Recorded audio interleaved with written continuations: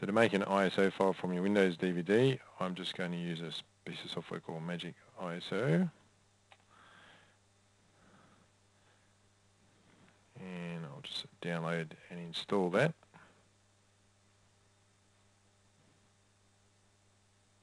You see I've already downloaded the file there.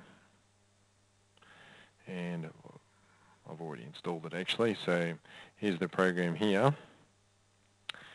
And to create the ISO, you just simply select from the Tools menu, Make ISO from CD-DVD-ROM, and choose an output directory, and I've already got one chosen there.